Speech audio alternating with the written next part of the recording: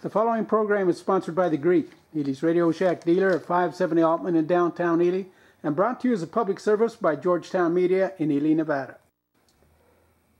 Regional Planning Commission meeting, December 21st, 2022.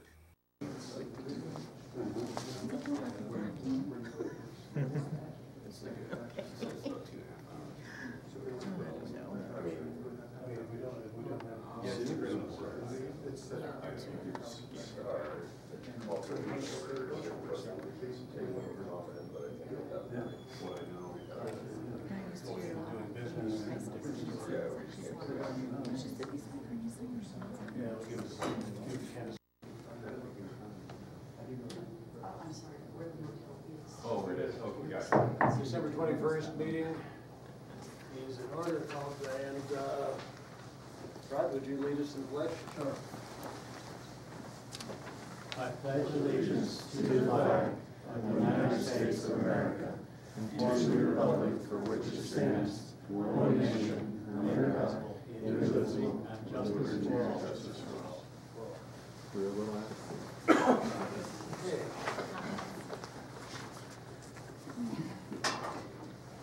We'll be opening with public comment.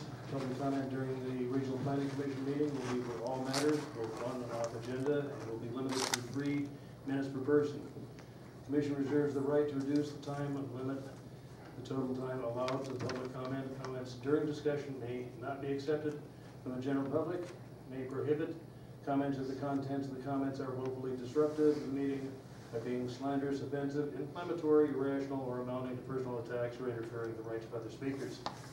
With that, I shall open up for public comment.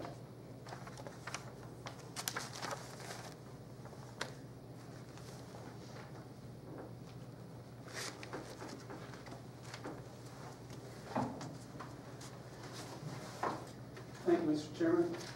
Mr. Chairman, to date, I've not received any information as requested regarding the possible blocked alley behind 182 Fay Avenue. That goes back to July 20th this year. I've not received any information regarding the curb and gutter issue of 488 Stevens and how the lack of ADA access on the corners to be addressed. Again, it appears your city engineer surveyor is screwing up unless there's some mitigating circumstances that are not apparent. Mr. Chairman, I've yet to receive a copy of the correspondence that was sent to Bryce Craft, demanding the installation of curb and gutter or no certificate of occupancy. It appears again you're selectively enforcing city codes. This commission and staff cannot discriminate and selectively enforce city and county codes under color of law. Why are you ignoring the issue? Mr. Chairman, I have yet to be issued a permit for application to be able to park behind the sidewalk in my property at 710 Avenue G, west side as well as the south side. To date, no one has addressed the 1-foot drop from my parking lot to the sidewalk at that location. Across the street at 725 Great Basin Boulevard, Q&D installed 2 sewer connections on the lower lot. One lot has 2 sewer connections and the upper lot has none. At 733, the 733 is approximately 55 feet away from where the sewer connection is. It's not the city code. I want equal protection under the law. Mr. Chairman, I reported back in August 17th individuals are planting trees in the sidewalk right away, and you've yet to address that issue. I've also brought forward to you that some mobile homes are being brought in the community that are greater than 5 years old. If you not address that, we're going back to September and August of this last year. Mr. Chairman, the drainage coming down from the Bath property entering the catch basin under the railroad track on 7th Street continues to go from bad to worse. Now you've got riprap that's been spread out from the tracks all the way down to Ely Street. That needs to be addressed. Mr. Chairman, State NDOT has yet to put in ADA access on that new installation on between 14th and 15th on Avenue D. The state should know better. The city knows better.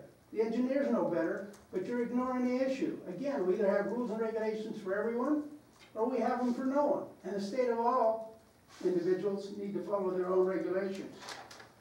Mr. Chairman, I've not received any information in regards to the blocked alley behind, oops, repeating myself. We've got to start answering some of these questions, Mr. Chairman. Mr. Chairman, I'm again requesting a complete list of properties individuals that the city has permitted and allowed RVs to park on the city lots or city streets while living in them. I've brought examples to you, and you've not done anything yet. Modular home, set up, you're not putting any footing under there, and yet you're mandating that people like Mr. Craycraft put it in, or you're not going to give him a certificate of occupancy. You can't discriminate, and yet you continue to do that. I want some answers, Mr. Chairman. Okay, thank you, George. I'll be back. Okay, public comment?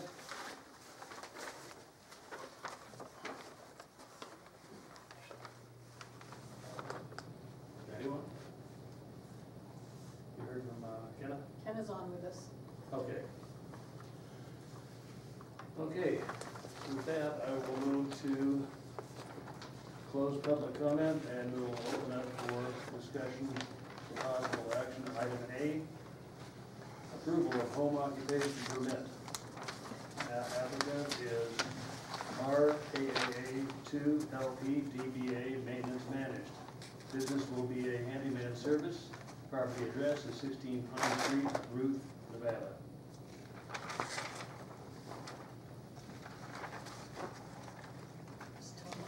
Yeah, it's just exactly what it said. We're just reaching out for a handyman.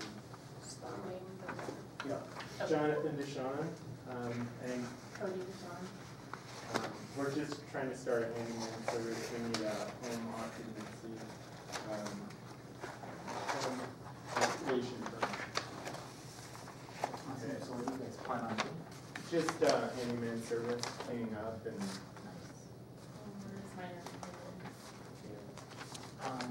Planning on putting anything like at the property or anything like that as far as like chemicals? I have a truck and trailer. Sorry. And Sorry. I'm not loud enough, I never did. So, quick question, so planning on putting any, materials like chemicals or anything like that at the house? no, no, we live there. The only thing that'll be at the house is my truck and trailer. And it comes and goes, and it already does that, so nothing's changing. All the tools and stuff. And everything, obviously, you're not gonna have any business at your house, and it's gonna be all outside of the area. Right. Well, I'm excited for you guys, and Thank look you. forward to having you guys, part of the business world with that, so. Yeah. Thank you. Yeah, the more the merrier. Any other comments, Rob? Is there a simple name? Maintenance managed. Okay. Right. Mr. Chairman, I move to approve. Oh, yeah, you're on.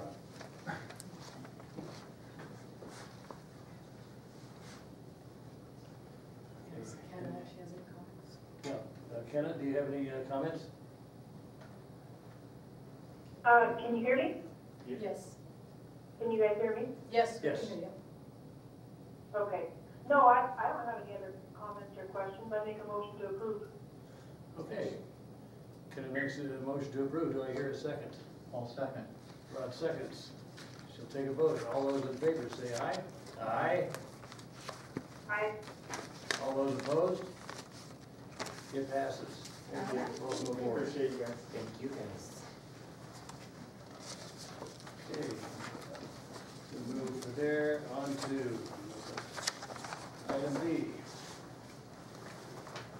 Discussion for possible action, approval of a parcel map. Applicants Richard and Leslie Sears wish to divide parcel APN 012-160-18 to create 2 additional parcels for future sales. The address and/or general location of property is White Pine County Road number 1120, South Spring Valley, Nevada, 1/4 section southeast, section 27, township 14 north, range 67 east. Good evening, Buzz Ozier, surveyor of record. This is out in South Spring Valley, or south of the highway there. And it's a simple split, splitting a 40-acre piece down to 220 acres, current zoning 05. It meets the zoning criteria. And it has direct access to an existing county road for both parcels. Okay. The map doesn't show me 3 separate parcels. There's only 2 parcels, Rob. We took 1 parcel and split it into 2. Oh, you're not ending up with 3 parcels? No. Just 2? Just 2 parcels, yes. Oh. Didn't it say 3 in the book? Maybe it didn't. I don't think so. But currently, are there any utilities on either of those? Just power is the only thing out there currently. Is there sewer, septic? Any development would have to be well and septic. But nothing currently that Nothing combines currently. with the two? No, vacant land currently. Okay, and then the power is further east of that, is that correct? I'm not 100% sure where the power is at. We didn't address it on the survey. Okay. I've driven on the road out there, I've never really driven in that area, but any issues with water runoff on one or the other? It's fairly flat. I believe probably the county road department's recommendations would be culvert crossings for any new driveway construction. Okay. And then, of course, the right-of-way still exists. Yeah, correct, existing right-of-way and existing improvements. Thanks for putting the map on there. Another question. I'm good. Another question. In the second map, which isn't up here, the road that's actually going through that, is that a county road or is that just a road that's being used? The road that going dissects the property is the county road. I'm not sure if there's an additional 2-track or something that you're seeing from a vicinity map. It is showing a road going through there, but it's very light. And then there's a heavier looking road that just goes right past you. Yeah, I'm not unaware of any other county roads. There could be some other non-improved roads crossing out across the valley there, though. So let me show you this, so you can see what I'm talking about.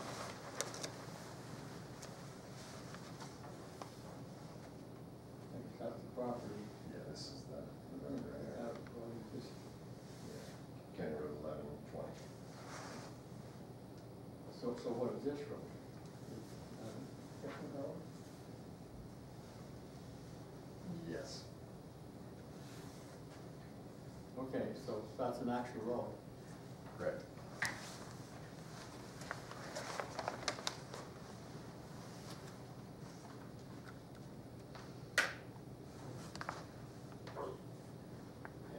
Any other questions? No further questions, I move to approve. I'll second that. Okay, Andy moves to approve. Rod, any seconds? Can I all second it? Okay, and Ken, Rod already seconded. Oh, okay. And in that case, we will vote on it. All those in favor, say aye. Aye. Opposed? Aye. Passed unanimously. Thank you very much. Thanks, please. Jennifer, I'll pick that up tomorrow.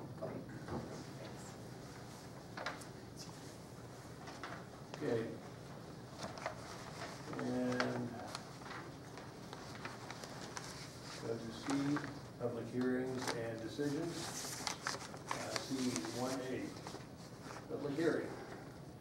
Purpose of the hearing is to consider a proposed application for a variance.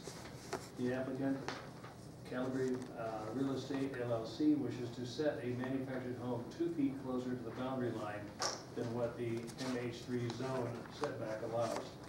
This will be needed in order to maintain the required clearance for a ground-mounted transformer that is in place. The property address and/or general location is 580 Orson Avenue, lots 15 and 16, Ely, Nevada. Assessor's parcel number is 001-045-02. There's one letter received. Okay. It's in the record. I'll read this into the record. December 9th, 2022, PO Box 154-270, Nevada, White Pine County Building Department, 51 Mill Street. To whom it may concern, regarding the proposed application for variance by Calabria Real Estate LLC, setting a manufactured home closer to the boundary line than what the zone setbacks allow. We have no objections to this variance. Thank you for the opportunity to respond to the application. Sincerely, Margaret and John Theo.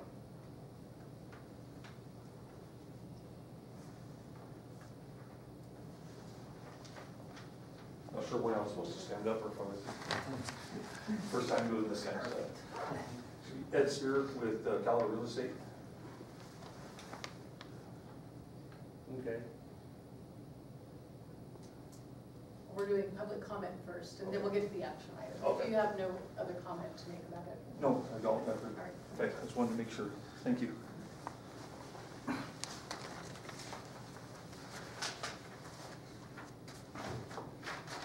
Thank you, Mr. Chairman.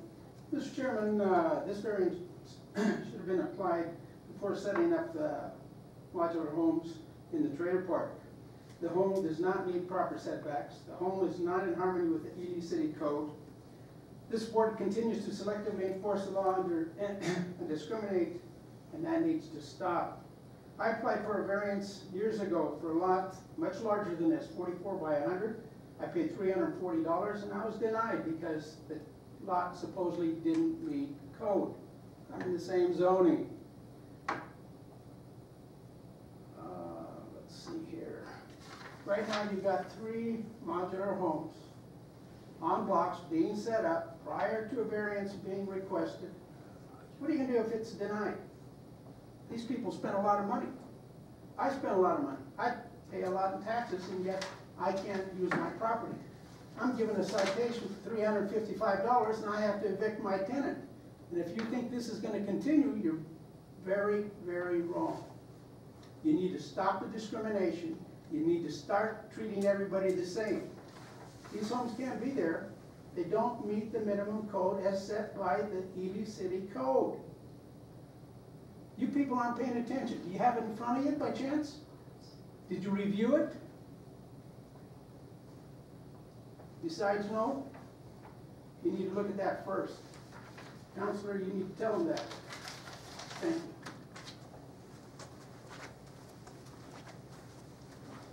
Okay, do we have any more public comment?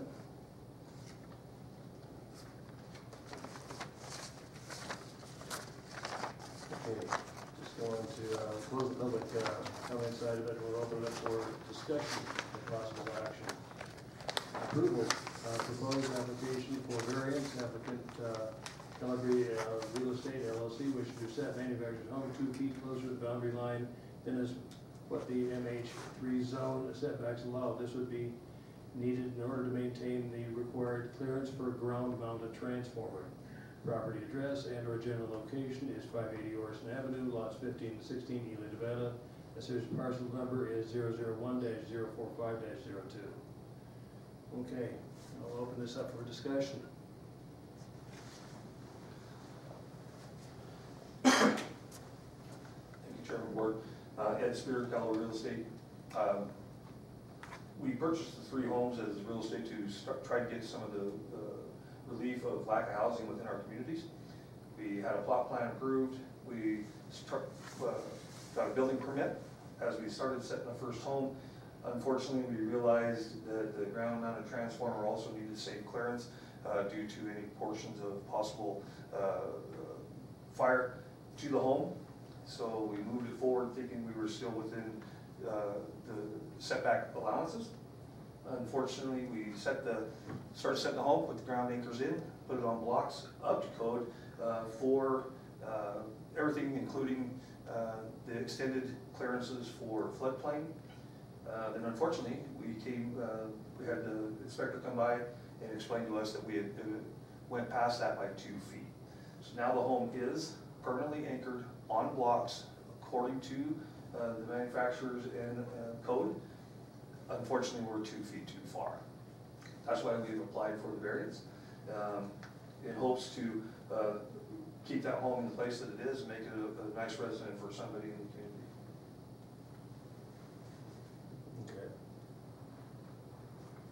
Okay. Is that being that far off, even though that's a small amount, will affect anybody else in any way?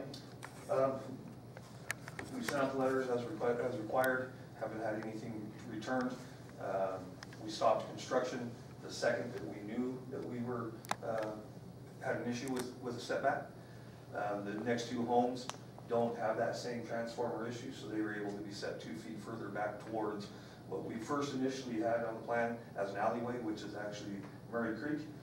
So those two homes will be set in those two locations according to the permits and the codes. How much room is supposed to be there? We need 2 additional feet. If we went directly towards the east, that home would have to be 2 feet to meet the front clearances on the west side, actually on Orson Avenue itself, but which would encroach and put us into a dangerous situation with a ground mounted transformer and possible fire issues. But I'm curious, what should it be, number of feet? 2. No, Oh, 15, I believe it's 15 feet from curb, 15 feet. if I remember correctly. And so you're going to It's 12 foot. 12 feet, excuse me, thank you. 15 feet. And then 10 foot from the. So 12 feet from curb, 12 foot from the property line. from property line. 10 feet from the transformer. 10 feet from transformer, 12 feet from property line. Okay. So it's now currently sitting at 10 feet from the curb line. From the property line on Orson Avenue side, which would be the west side. From the sidewalk, not from the That's the curb. one curb line from the sidewalk. Correct. Yeah, I Is took a look at that is that yesterday. Yeah. the end of the sidewalk? There, Yes. yeah, along their property line. So, I guess I do have one concern, just in general, and this is, I'm just throwing this out there. I guess, why was this put into the ground before this was really looked at? That's one question I have, and I'm just gonna throw that out there. I don't want an answer from you, okay? But I'm excited for you guys putting in these houses, and I really appreciate that. I think it's extremely valuable. I think making that decision was very appropriate. I wish we would have evaluated this prior to kind of the thing. However, getting it away from that transformer line is of utmost safety, and I think changing from 2 feet off of the front of the house, for me, is not a safety factor. I mean, 2 feet versus an extra 4 feet, or excuse me, an extra 10 feet is not that much of a safety risk.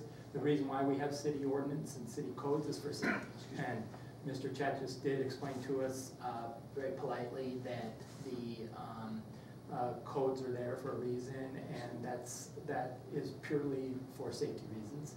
And this decision was, I'm sure, made out of the safety of the entire lot area that's back there, and I think that's a great decision. So I don't have any questions about this. I move to approve. And I'm glad that we adjusted the rest of the housing on the offset. So, thank you. Yeah, I walked that yesterday, and I noted that yeah, there's the problems involved with that is because that transformer is sitting right off the rear end of the manufactured house, and if we move it, set it back the 2 feet, it's going to there's going to be a problem with clearance. So it needs to be 10 feet. So with that in mind, and we can't move it over, because then we'd have to change the cutout in for road access coming onto the property. So it's basically there's only one place for it to go, and that's 2 feet toward the curb. So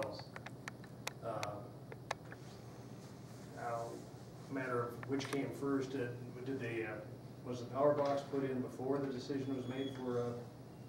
Absolutely. The power box was put in there, Chairman, I can't give you the exact date that was put in by the prior owner, when they had developed that plot. I'm not sure how many years ago. According to the plot plan, we thought we we had enough space, that's why we continued. And then unfortunately, we found out that we weren't. That's when we stopped all construction,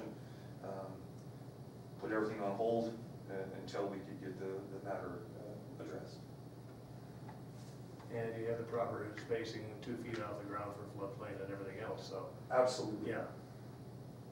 So, Different anchors as well. Manufactured home in floodplains had to have the screw-in anchors compared to a regular pound in, so yeah, all those have been put in place as well. okay. So is it the proper distance away from the transformer? Yes, sir. Okay. That being the case, I don't have a problem with it. Okay. Well, we've got a motion to approve from Andy. Do I hear a second? I'll second it. Okay, Rob will second. Kenneth, do you have any questions? I do not. Okay. Well, we need the housing, so let's take it to a vote. All those in favor say aye. Aye. Aye. Opposed? Okay, it passes. Thank you for your time, I appreciate it. Thank you for coming. Okay, we move on to 2A, public hearing. Purpose of the hearing is to consider a proposed application for variance. Applicants Kevin and Angel Miller wish to build a carport 2 feet closer to the boundary line than what the MH3 zone setbacks allow. The property address and/or general location is 214 Fay Avenue, Lot 17, Block 1, Ely, Nevada. Assessor's parcel number is 001-123-19.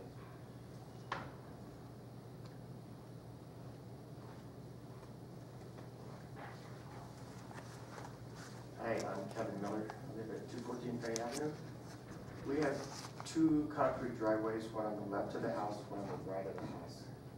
So one on the right of the house, we'd like to put in a metal carport.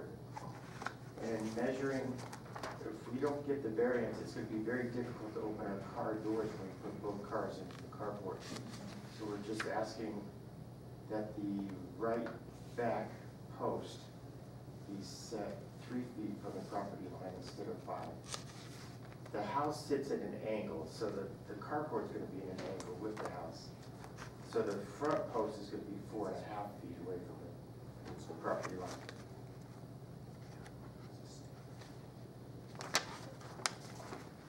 Pretty simple. Okay.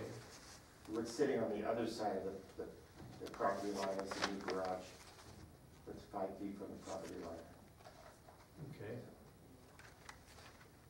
Any more public comments? I'll close for public comments. We'll open it. Oh, go ahead, George. Are we talking about 5 feet away from the property line? Yes. This Or are we is, talking 2 feet? Because the map I see is 2 feet, which is not in compliance with fire code. Are you It's- putting a non-flammable, it's a metal carport. okay. So it's going to be, if it's granted, it'll be 3 feet away from the property line. Okay. The map showed 2. That's what my concern Well, was, other than being, It's supposed to be 5, and I requested to move it in 2. okay. Okay, any other public commentary? Close the public commentary. We'll open up for discussion, possible action. Approval of proposed application for variance.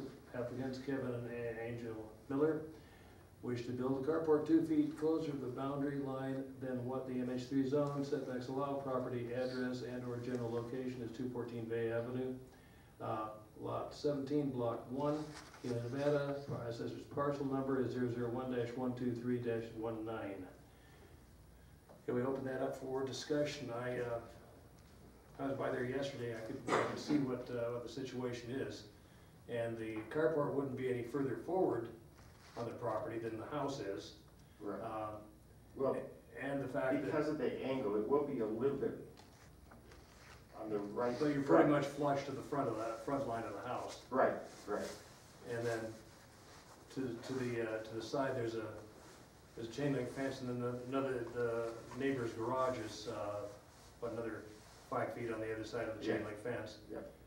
And so, yeah, there's 3 feet from that chain link fence, and I could see that, I'd see you'd have a problem you need two cars in there and you wouldn't have room for your door clearance, Yeah. let alone taking out that telephone pole in the middle of the driveway. Just a minor detail. That's a minor detail. So, any comments on that? Has the neighbor got any problem with this?